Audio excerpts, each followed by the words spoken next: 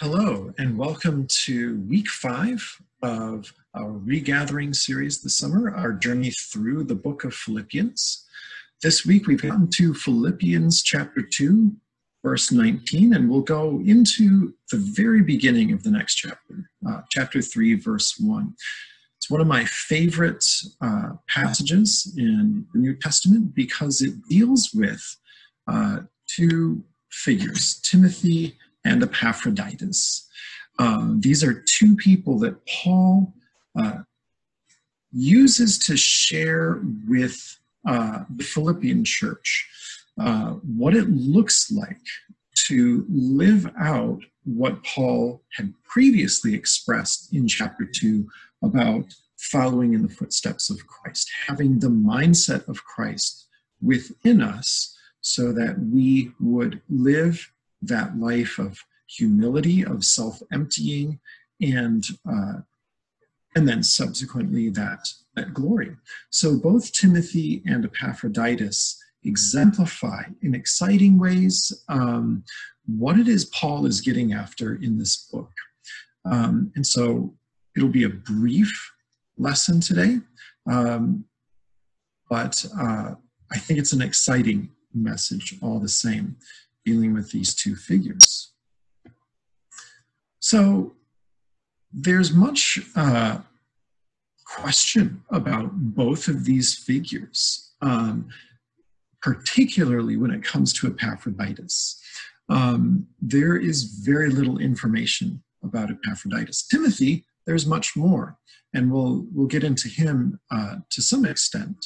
But I wanted to use both of these characters, both of these Bible characters, to delve into the concept of a character study.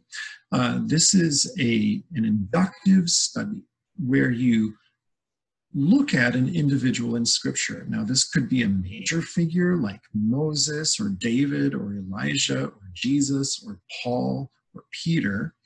But I also found that in doing character studies, sometimes some of the most effective studies are with some of what we might consider the minor characters, those who only have a few verses associated with them. And what is really fascinating is you can sometimes find that there is a verse or two that are just packed full of information about characters.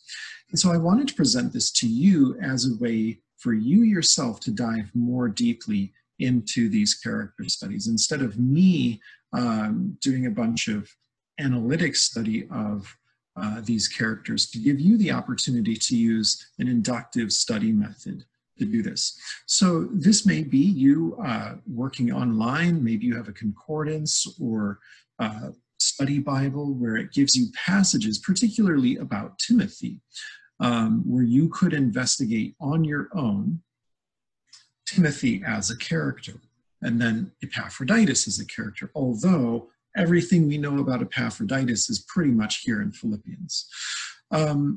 What kinds of insights then do you gain as you look at all of these different verses and passages as they give you insight into the character, the history, the story of the individual? Timothy, I might add, is a rather interesting individual because he shows up in Acts. He shows up in almost every letter that Paul writes. And there are 2 letters that Paul wrote directly to Timothy. So even when he himself isn't caught up in the narrative, when he himself isn't a co-author of a book, he gets books written to him. And so that could be something that's added into your own thoughts about the character of Timothy. Well, for my part, one of the things that looking at Timothy and Epaphroditus does is it rounds out my picture of Paul himself. Next week, we'll get into the story of Paul. So we have Jesus in chapter 2, the 2 examples of Timothy and Epaphroditus, and then Paul will bring himself up, his own story, as another example of this Christward journey, of that humility and then exaltation journey that is part of Paul's story as well. But an aspect of Paul is that he might be considered the apostle who doesn't work alone. I call this Paul and his merry band. He seems to always have people around him. These would be journey partners when he's on his missionary journeys. You might think of Barnabas, the person who was his first discipler, Mark, Timothy, Titus. There are tons of people who are in and out of his life during his journeys. Another interesting thing is if you were to look at the epistolary prescripts of all of Paul's letters, there are hardly any that are solely written by Paul. Romans, for instance, is only written by Paul, and Ephesians, in the epistolary prescript, it's only written by Paul.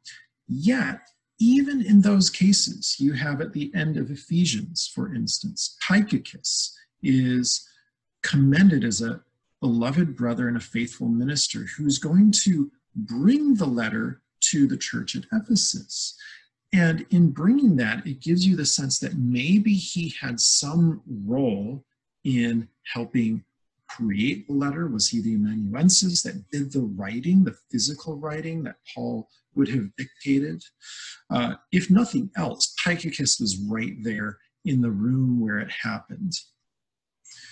Similarly, Romans, you have these greetings and this commendation of others that are with Paul or who have ministered alongside Paul. And you get this sense that there are men, there are women that are journey partners, they're co-authors with him, there are people who are in his sphere. And I think that's such a model for us to consider. Paul sometimes strikes us as this lightning rod of individual Christianity. And yet what we see in his journeys, in his letters, is that he is just not a person to go it alone. He works consistently with others. He's constantly commending these other people in their ministry, like he does in this letter with Timothy and Epaphroditus. Well, here's a quote that Paul shares about Timothy, and you can see the affection that he has for this young man in the faith. He says of Timothy that he is as a son with a father. He has served with me in the gospel. Their work together, journeying, writing, ministering, suffering, has knit these two people together in such a way in their work for the gospel that it feels like a father and son relationship.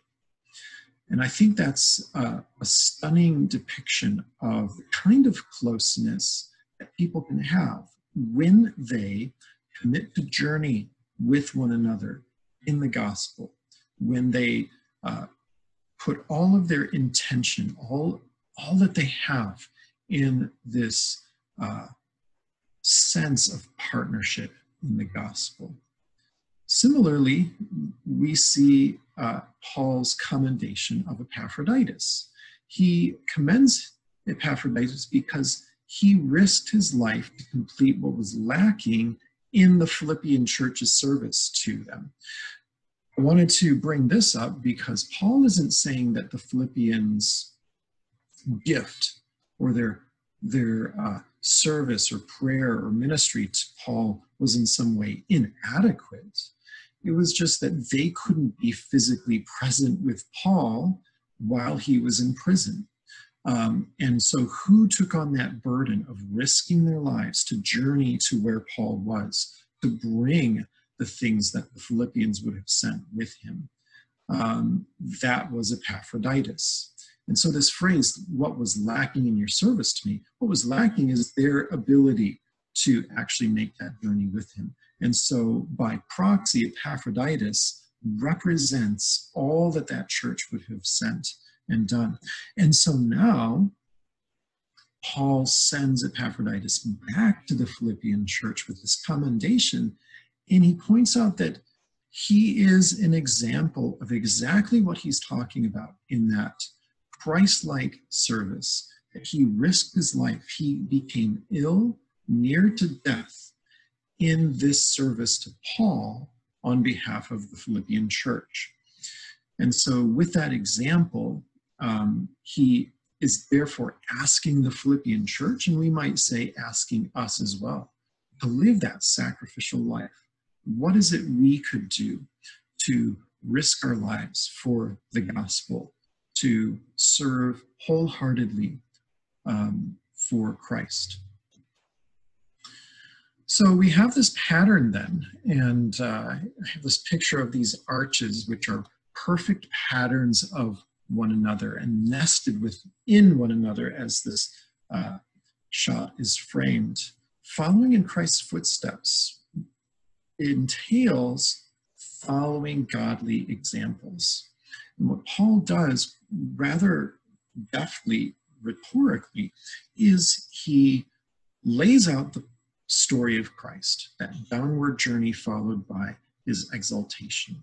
And then he says, true followers of Christ follow this pattern. For instance, Timothy, and then for instance, Epaphroditus. And as we'll see next time, for instance, Paul himself. So Timothy and Epaphroditus show us sacrificial partnership in the gospel. This pattern is laid out for you and I to be able to follow in Christ's footsteps. And I believe as we contemplate the stories of Timothy and Epaphroditus, we want to open our own hearts to resonate with the pattern of Christ. What are things that we can do in our daily lives? What are things that we may sense God is calling us to in this moment where we can be the hands and feet of the body of Christ? Well, like I said, this is a short, compact message centered around these two figures, Timothy and Epaphroditus. We are still meeting regularly. There will be meetings every other week. We're about halfway through our summer journey through Philippians. So if you want to sign up for the remaining two, you can do so at allsouls.com. There's much more going on beyond just this Philippians series. There's a reading group, there's a film group, there's all kinds of things. Not to mention that we are starting services up again, and there will be signups for families to be able to attend on a limited basis. So as we are regathering, hopefully there are plenty of these moments where you have that connection with other people in church, either physically through our studies at church or virtually online. All right, well, thanks for joining us today, and I look forward to seeing each and every one of you. All right, bye-bye.